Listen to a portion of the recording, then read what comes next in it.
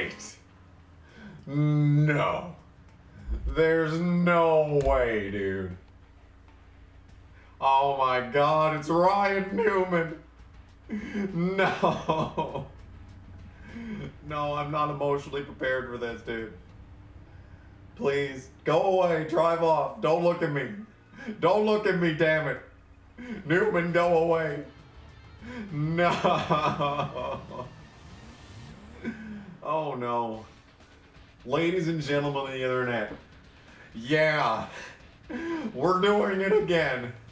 Hello and good evening. Welcome back to NASCAR 2005 Chase for the Cup. Again. Last time, last time things got a little bit interesting. We did good in wheeling. We did really good in the first series. Trucks was kind of painful, but we survived. Then the Bush series was agonizing from start to finish, and nothing good happened in the Bush series. But now, we're back. We are indeed back. Again. For the third time. In NASCAR 2005 Chase for the Cup. You see, the reason that the previous series ended was because the exact same thing happened to the original series happened again. Which is my memory card killing itself for no reason other than to make me miserable. Which means we get to start over again. Again. Again, we are indeed starting over. Hey, it's Ryan Newman. Man, that was some race. Is it? Is it now? I don't know if you've ever considered a racing career. Oh, have I considered a racing career? That's a good question, sir.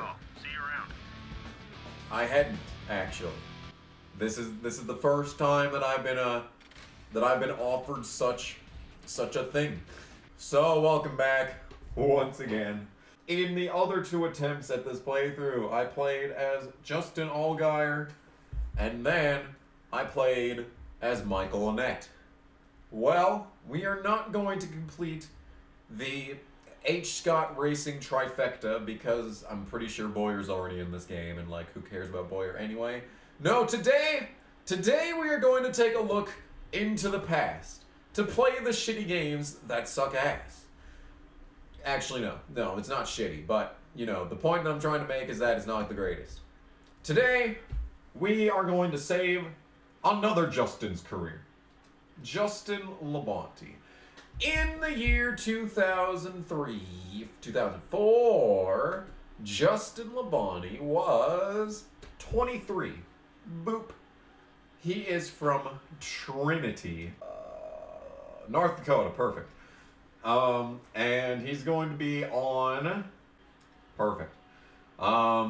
He's let himself go a little bit, admittedly, after his fuel mileage win in 2004, which is actually the year that this game takes place in. But he's actually not in the game, interestingly. That's the custom setup that we're going to be doing. It's the same thing as the other 3 attempts, or 2 attempts. This is number 3. And we're doing autosave too. Don't worry, I'm on a memory card that I don't care about if anything happens to it. The only thing that's on this is the NASCAR Thunder 2004 Insane Universe, where we did those streams. But like, it's been so long since I've done one of those streams that it's probably never going to happen again. And even if I do go back, it's probably going to be in Thunder 2003. Moving on! Ryan Newman assigned me to drive his Featherline modified car. Woo! Let's go. First things first, we're going to turn down the music. Because even though this game has one of the best soundtracks in video game history, oh, we get to also set our favorite driver, obviously, that's going to save the game for that, yeah.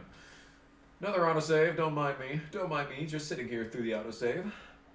But yeah, like I was trying to say,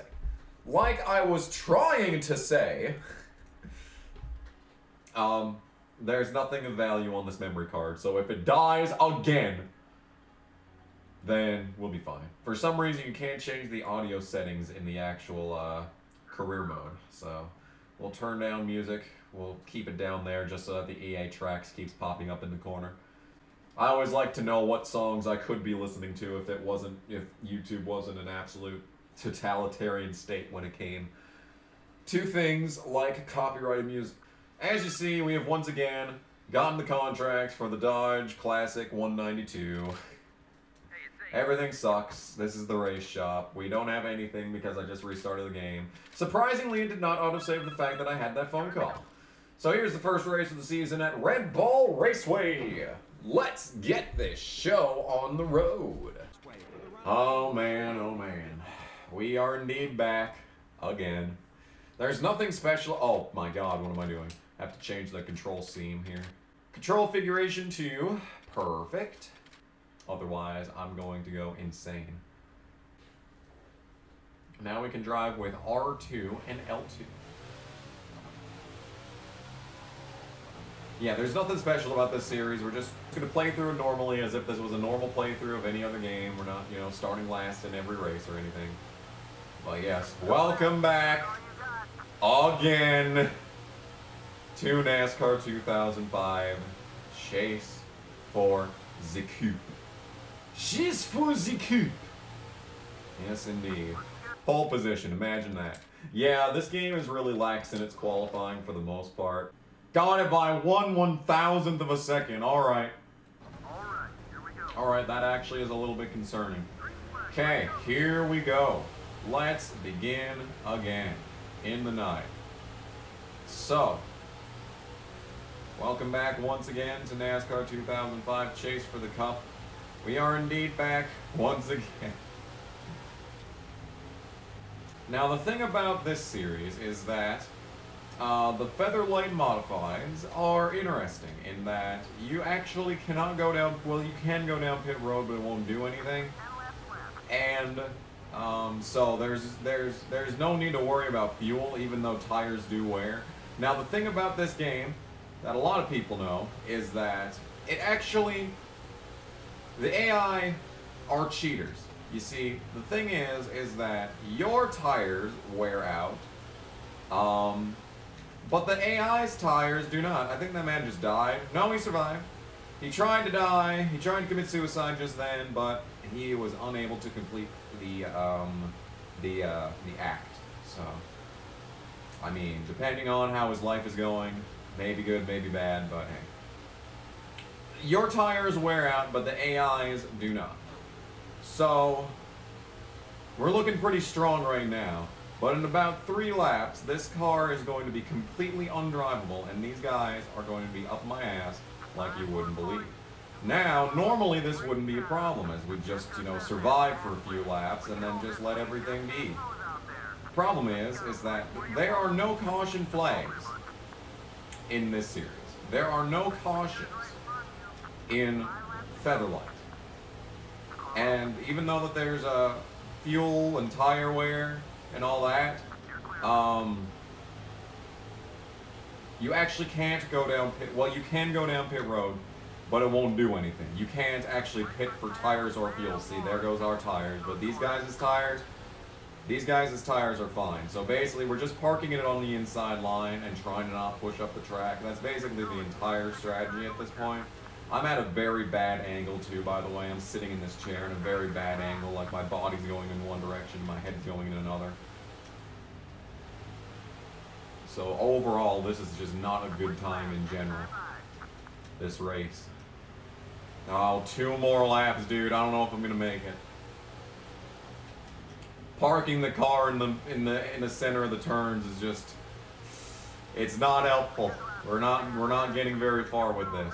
I mean, I actually did pull away from the guys behind me there, but it looks like we're going to be finishing 3rd in race number 1 of the season. Not an immaculate start to the season by any stretch of the imagination, but it's very good.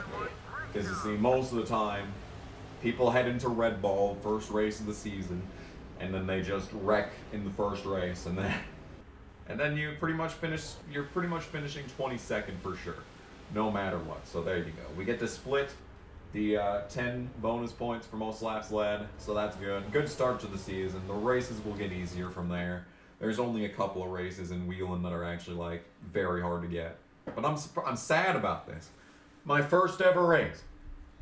And I'm sad. Well, that's depressing. Justin Labonte's just gonna be sad at all times. I'm gonna be sad. That is just sad. Well, so there's a lot of phone calls in this game, but not a lot of them matter. It's just because it was a new system. The phone calls were a brand new thing in NASCAR 2005 chase for the cup. Yes, indeed. Yes, indeed they were. And the best part about it is that we have... Oh, it's not showing up here.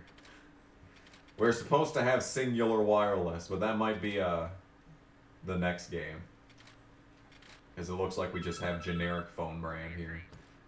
Yeah, so there's nothing going on there right now. There's really nothing going on anywhere except for races. So let's head to the Milwaukee Mile. Hey! And welcome to Milwaukee. Yeah. You see, the thing is that I've done this how many times now? That's the story of the series, is that we're just doing the same thing again. And again, and again. But that's alright. I know in the amount of time that it's been since I've attempted to play this game, a whole bunch of other people have played through this and like have had a lot more success than I did. You see, the thing is that I didn't do any practice. I wasn't practicing. It felt not like in every other series that I did, NASCAR 07, NASCAR 08, or basically every career mode except for the Tony Raines series, I did without practice. So like if I actually did start doing practice, it would have felt like I was delegitimizing the actual, you know, playthrough. And I'm sure if I'd actually like practiced some tracks, I probably would have sucked a whole lot less than I did. But you can't win them all, can you? You can't win them all. In any case, coming out of turn 4, at the line, good lap, good lap. 8th, never mind, not good lap. Any lap that gets you to start on the outside is a bad lap. Okay, here we go. Alright, let's try and survive. First thing I'm going to do is just shove this guy all the way down to the white line so I can get to the bottom. Brilliant. Absolutely brilliant. And we're in business. So, if you've never played NASCAR 2005 Chase for the Cup, in which case, where have you been? Were you born in 2010? There is a new feature in this game that carried its way throughout most of the history of the NASCAR games, all the way till present day. The new feature is Intimidator, but the actual feature that's carried its way through is Allies and Rivals. That started in NASCAR Thunder 2004. And don't worry, it's just equally as difficult, it's equally as easy to get rivals in this game, but it's so much easier to get rid of them. We are going to use a little thing called the share draft feature. If you ever need some fat hero points with Rocky Glover, if you just draft with them for the entire length of the straightaway, you can unlock the share draft feature. Or if you want his bitch ass to move out of the way, well, you can use the Intimidator feature. It's really just however you want to play the game. Make it your game. It'll be a lot easier to make friends later on in the game because in all likelihood, I try my best to be a clean driver in these games. I've noticed that like in most playthroughs of these games, the people that I watch end up just wrecking everyone every single week, but I don't want to be like that. Like, I could just take out my championship competition in every single race. Especially in wheeling when there's no cautions. But where's the fun in that? The problem that we got going here is that these guys are just able to carry a lot more speed through the corners than I am! Oh! That might be the first contact of the entire playthrough, actually. Yeah. I mean, especially in this series, I try my best to not run into anybody because of the lack of caution. Because like I said before, there is absolutely no way that that you're going to finish anywhere other than like second to last at best if you wreck in a race. in wheeling because there's just barely any catch-up abilities. When there's no cautions, you physically cannot catch up to anyone. And I feel like I'm putting down some of the best laps that I have all race, and I'm not even catching up to these guys here. That's not even the tire wear's fault. My last lap was like within a tenth of my best lap. It's like, come on. This playthrough should go decently. The first playthrough I think was plagued with controller issues. Now I've got an actually good controller, so that should no longer be a thing. I think that was the previous playthrough. I want to say that I was using that controller for like the first season or whatever, but like, I know it was a problem in NASCAR Thunder 2004, but it shouldn't be a problem here. As long as nothing stupid happens, I shouldn't throw down my controller in anger. Really what I need to do is ask my landlord to put in some carpet into this room. It's like, seriously. Seriously, if I just had carpet, I'd be able to have a lot more free reign with things. Because I don't... Oh... Alright, all that work of catching up to these guys, undone in one corner. Oh, this game makes me hate things. I'm gonna be mad eventually, but hopefully not today. Hopefully that day is not today, the day that I am mad. What are you doing, son?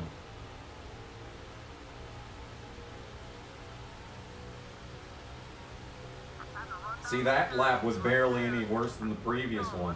But in the previous one, I fucking hit the wall. It's like, dude. Dude. Dude. Alright, this guy is getting on my nerves. He needs to move his ass. Oh! Oh! Just tapped him. Oh, I just tapped him.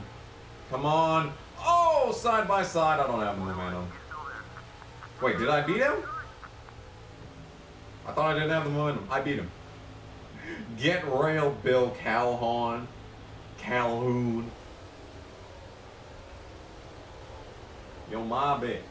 You're my bitch. Am I at least happy here? Yeah. Yeah, I think if you lead the most laps in a race but don't win, your character gets mad or something. Or like it's disappointing. There's a lot of post-race cutscenes in this game. Like, I'm still finding cutscenes I've never seen. So, we're going to increase prestige. Next race is the Door County 150. Wonder if that's where Door Incorporated is based. But this is Old Spice. This is a custom road course that has appeared in games ever since it started airing. No, it's an EA Games exclusive, which is sad because it's a very good track. It's actually very fun. It's a high-speed road course. And like, only one of the corners is actually, you know, slightly difficult, but that's only because if you clip the apron, you die. And EA Games became famous over the course of the years for having their aprons of death. But this apron, this is the original apron of death, okay? You can actually hit the apron at Dover in this game. It doesn't go great for you, but you can. In future EA NASCAR games, you can. Very good corner, that one. Very good corner. This is that corner. I'm just going to give it a wide berth. It's just not worth it to even come close. But this is Old Spice. You know, some brave soul imported this track to NASCAR Racing 2003, and it's like, dude. There was a guy that was importing, like, Gran Turismo tracks into NR 2003. I don't know what site that was. That was probably one of the many sites that shut down, you know. One of the many sites that absolutely fell apart. Because NR 2003 is not a very stable platform right now. Very good corner. That was a good corner. Right there, that was a good corner. I really want the pole in this race because racing cars, racing actual, you know, the AI, at road courses in NASCAR, in EA NASCAR games is just a miserable experience. And I just want no part of it. Come on, Paul. Hate this game. 11. You're telling me I qualified 11? Dude. Because you can flat foot that corner, but you got to get out of the gas here. Very good. That was a very good corner, taking in that corner. I just need to brake more in here, basically, is what I needed to do. Yeah. Yeah, that alone probably shaved a second off the lap there. Everything that I did right there. You see, the thing is that whenever I get a pole in iRacing, it's because I know to flat foot the track and no one else does. We did that at Kansas. There was a build for Kansas where in the truck series you could flat foot lap 1 if you know, got your angles right. Alright, so I just picked up a second and a half on that one. Nice. And I was basically the only one who knew that, so I'd be like, there'd be like me and like one other guy who knew that in every single lobby. So if you see me with a pole on iRacing, just know that you should have flat-footed the track, because there's absolutely no way that I got that on my own. Alright, this first corner at this track is just terrifying. We need to flat-foot it as best as possible. And now just be safe through this corner. I said be safe through this corner. Alright, as long as I don't wreck, I should have the race won. Very good, very good. See, the thing about racing the AI at these tracks is that they go hard for that first corner, but then for the rest of the lap, it's just basically dodging the track. It's just dodging the pack. It's just terrifying. So, well, we're going to be here for a while. Do I have anything to discuss? I made some keto-friendly tacos yesterday. It was very good. This is the first time that I've made tacos since moving out. They were very, very good. I use the high-fiber taco shell because, like, I say that I'm trying to do keto because I said I would. But, like, I failed utterly in every, conceivable fashion. I failed in every way to do keto, but I am doing keto. But yeah, I mean, I used, like, store-brand shredded cheese and, like, A4TECH taco sauce, but, everything else was keto-friendly. See, that's the thing, is that when I agreed to do keto, I was like, oh, I'm sure I could eat, like, I'm sure I can eat, basically just nothing but meat, nuts, and, like, yogurt and stuff. But then I actually, went to the store and I looked at my favorite yogurt, and, like, there was, like, 20 grams of sugar in this. I'm like, excuse me. Excuse me. Even the good stuff. Like, even Dan and Oikos has, like, 10 grams of carbs, and it's like, just, like, not even just, like, the keto diet itself, but just cutting carbs in general is a good thing. But, like, you don't realize that basically everything in the grocery store is just processed carbohydrates. It's like, we really eat this shit? Like, it's no wonder everyone's fat. Everything has a shit ton of carbs in it. It's just an offensive level of carbohydrates. It's a killer. The silent killer. Move over carbon monoxide. Carbohydrates has you beat. But no, it's true. Like, that's the reason why everyone's so fat, is because everything is made with high fructose corn syrup. It's not a conspiracy. It's just the way it be. Sucks. Yeah, obviously it sucks. But, like, no one's gonna know that. Everyone gets taught to cut out fats. Everyone gets told to cut out junk food, and it's like, okay, but, like, unless you tell people the reason to do that, they're not gonna care. I know I didn't. I know I didn't give a shit. I was like, I don't care. Food good. I like good food. Food that does not taste good is not good. Like, if they wanted me to eat it, they would make it taste good. Seriously. Because I know that's the issue that I've run into, is that basically I've replaced all sodas with like 0 carb.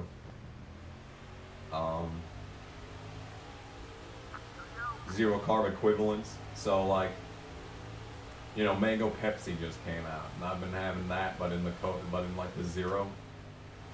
Coke Zero came first, so that's what I'm gonna call it. But like, yeah, I've been doing Pepsi Mango, 0 sugar, and it's like, yeah.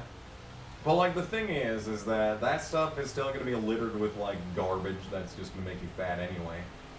Like the real thing that you should be drinking is just like tea, sparkling ice. Carbonated water is fine, you know. It's still water.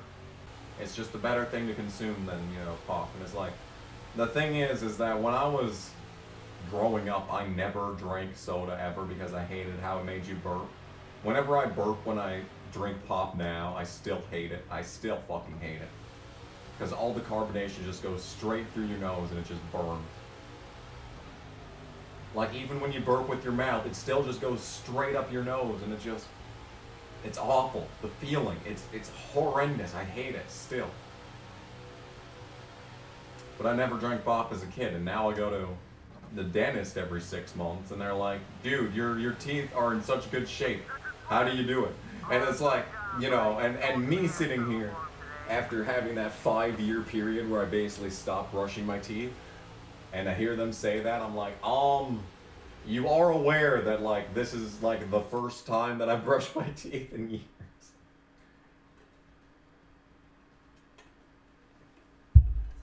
The plaque buildup was hideous, but the actual condition of the teeth was great.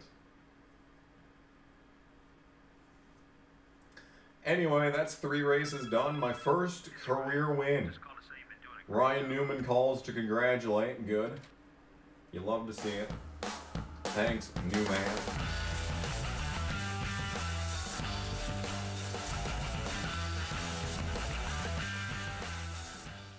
So, I'm real fast, and the fact that you're a racer is a fiddle-dee-doo. My mom says let's all die here. I don't understand why. I'm gonna take that package. Are we gonna take the package? It's good for your health. Your legs will get stronger. We're cars! We don't have legs!